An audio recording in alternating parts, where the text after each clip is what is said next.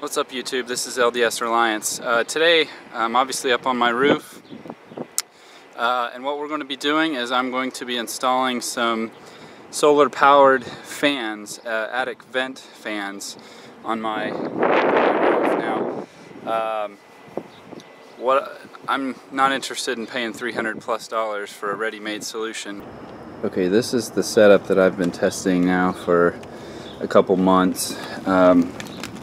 We have a 10-watt solar panel which goes into a charge controller. This is just a cheap basic charge controller, although it does have low voltage disconnect and some pretty decent features on it. And then which charges this battery. This is a, I believe, 8 amp hour battery. And then from there we are powering through a thermostat this fan. This is a 200 millimeter computer case fan. May or may not give me enough cubic feet per minute for this application, but it does what it does do. The computer fans are great because they don't use a ton of voltage, a ton of amperage actually. Uses about a fourth to a third, somewhere in there, of an amp. So the reason that matters is that'll allow you to run a smaller solar panel. We don't have a ton of real estate up here on the top of the roof. As you've seen, the top of those vents is not huge, so we need as small of a panel as possible, also to keep the cost down. So this is the setup that we're going to be installing up on the roof today. Okay, here we are up on the roof. Now basically we need to install these panels on top of these roof vents. I measured mine before and got an appropriately sized panel just so that they wouldn't look ugly and be kind of hanging off and stuff like that.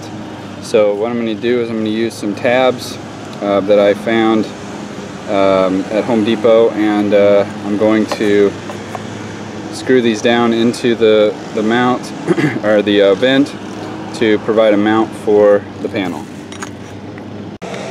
Okay, we've got the brackets on and they fit nice and snug. Now what we need to do is we need to drill holes in the sides of the solar panel so that we can mount this thing. And I've got some sheet metal screws to connect them once I'm done. Okay, now we've got them mounted. What we've done, I don't know if you can see this, but we wanted to give a little bit of space underneath for cooling purposes for the panel, but not enough that, you know, it's going to catch a bunch of wind and kind of rip off. I mean, it's on there, it's not going anywhere unless the whole roof vent goes somewhere, but you know, you don't want to take any chance, especially here in Texas with the wind and possible tornadoes. Then the last thing I'm going to do is poke the wire up underneath.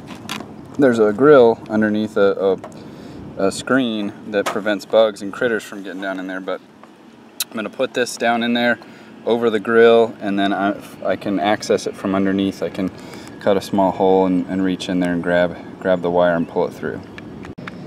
Okay, so here's what they look like when they are attached, and they almost look like they belong there, which is kind of cool.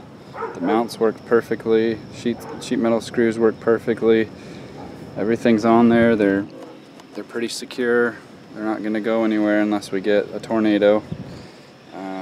So I'm pretty pleased. Now the next step is we need to go up into the attic and pull the wires through and connect the rest of the components. Here's another shot of what they look like from the bottom of the roof. Now one thing to keep in mind, you may or may not have seen from the video that I had some other vents on some of the other sides of the roof. This is the south facing roof. This is the one that's going to get the sun. So this is, you know, these are the ones that I chose to put them on because they're going to get the most sun, and you know, the panels will work better. Okay, I apologize that it's kind of dark, but here we are in the attic, and as you can see, got our wire just laying on top of the screen, and you can actually see the screws that are holding the solar panel on right there. And then the other one is over there. So what I'm going to do is I'm going to cut a small hole through the screen and pull that wire through so we can get things wired up. Okay, so I've rigged up a little bit of a control center here for the two systems. I've got the two charge controllers there, and then I've got this is really ghetto mounted for now. Got to figure out a better way to mount it, but I've got a little gauge where I can quickly look and see. It's a voltmeter, so I can see the voltage of the battery, so I can monitor the health of the system. And okay, so now we've got the batteries wired up, and forgive my poor mounting. I got a screw to hold them in place and some zip ties just for now. I need to figure out a more permanent mounting situation, but this will work for now. And then I've got everything wired up thus far except for the fans. So you can see that I'm showing the battery voltage with the voltmeters, and that's a very useful thing to be able to glance at to see kind of what's going on, what's the story with your system. So let's get these fans mounted and wired up. Okay, before we mount the fans, we have to build some shrouds because the opening for the fan is a little bit bigger than the fan itself. So I'm going to measure and cut out kind of a square piece, and then cut out the middle hole, and do two of these for the two fans. Alright, so here you can see everything's working. We've got that fan's running, and this fan is running, and voltages are looking good. One of the batteries is floating, one of the others is charging. This will work for now, just proving this concept. I'm going to test these.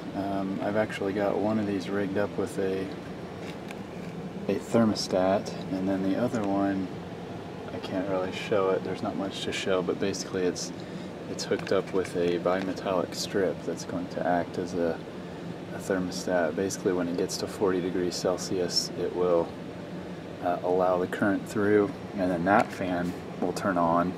So that one's running at 40 Celsius. This other one I've got is running at 35 Celsius, and I'm trying to determine what voltage will kind of give me the best, not voltage, but what temperature will give me the best battery life and the best performance. So I've got this temperature logger, data logging the temperature up here, which gets 130, 140 plus. So stay tuned for some of the data, but that wraps this up, and hopefully you've enjoyed watching this project. Thanks.